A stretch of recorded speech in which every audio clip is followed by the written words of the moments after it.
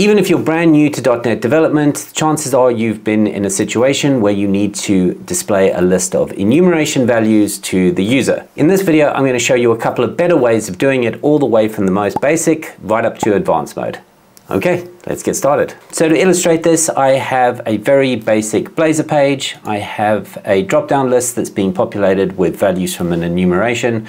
And when the user selects one, we show the enumeration value and the string value. Taking a quick look at our Blazor page, we have our drop-down list, which is being populated for each of the values in our day of the week enumeration, and that is being bound to a selected day variable so that whenever the user selects a day, it is displayed up here. And here we're just calling the toString value of our selected day to output the value as is. So this is the most basic scenario, and while it works fine, it doesn't take long before you start realizing there's problems. As soon as we move on to level 2 and start having longer names in our enumeration, we'd ideally want to output these with spaces in between to make this look a bit more user-friendly. So an easy way to improve this is to write an extension method that would put spaces in between each of the words you want to separate. There's nothing fancy about this method. It really just loops through each character, checking whether it's a capital letter or not, and if it does, it inserts a space before them. What's great about this approach is it's really convenient and easy to use. Instead of just calling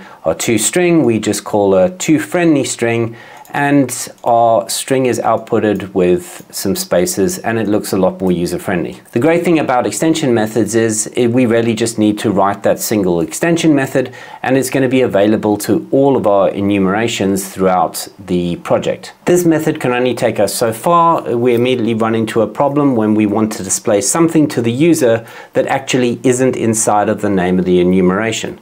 This is where we want to move to level 3, and we want to create a description helper so that whatever gets selected, for example, this one ran to completion, we actually wanted the description to be the task ran to completion. We can do this really easily as well by creating a helper class and then calling a getDescription, passing in the enumeration value selected.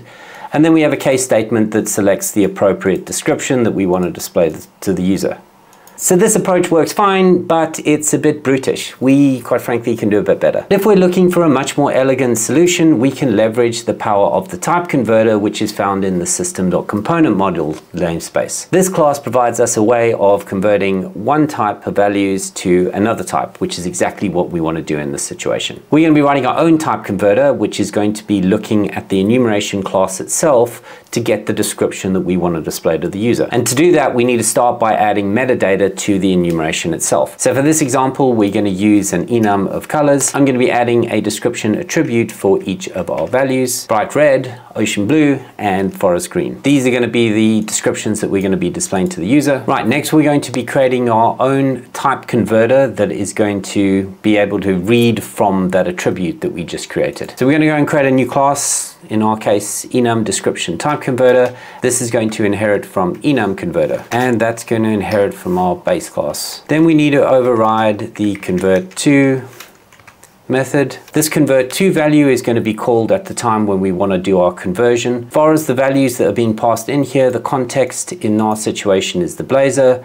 Culture info is about the globalization. We're really going to be dealing with the value and the destination type. First off, we want to check if our destination type is in fact a of type string.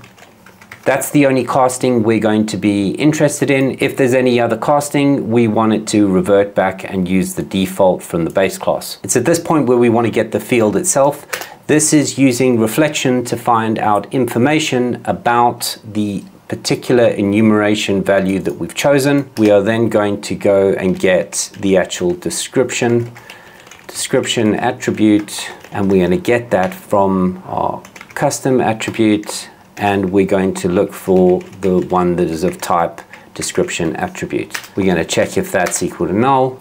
This is moaning because we haven't included the reflection namespace, and then we're going to return the description. So pretty much summarize, this code is saying when we do the conversion, is the conversion trying to convert it to a string? If it is, go and get the value of the attribute. Just get the value of whichever one is selected, either the bright red, ocean blue, or forest green. So now whenever we're doing type conversions with this particular enumeration, we need to tell the compiler to use our custom type converter as opposed to the default one. So we do this by setting an attribute on the entire type, and here, instead of it being type of enumerator, it's going to be our new custom one, which is going to be description type converter is what we called it. So now when we go and call our get description in our Blazor page, at this point we're going to have to fetch our type converter and then pass the value selected to that type converter and have it select the right attribute. So to do this, we need to use the type descriptor class, and this needs to go and get our particular converter. We don't need to actually specify which converter that we need to use. Instead, we're going to pass in our value. The type descriptor is going to infer that based on the attribute that we added.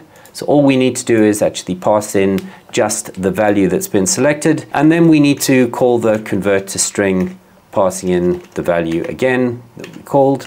We need to return it as a string, and then see if it runs, and there we have it displaying our strings directly from our attributes on the enum itself. So this is pretty damn slick, it's clean, and there's a great form of separation of concerns here. But in level 5 we can do a bit better by extending our attributes even further. In level 5 we can extend our type converter to go and put whatever markup we want alongside. In this case, I've just chosen some emojis. So let's quickly go and see how we do that. So in order to do this, we really just need to create our own icon attribute, and this will inherit from attribute. All this is going to have is a string called icon. We do need to declare that how this attribute is going to be used.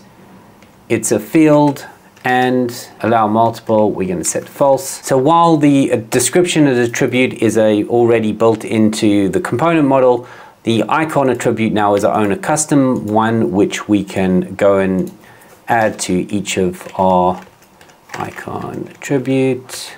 And we could, in theory, add whatever markup we wanted to in here. For the sake of simplicity, I'm going to add some emojis. Next is to change our type converter to accommodate for both the description and the icon.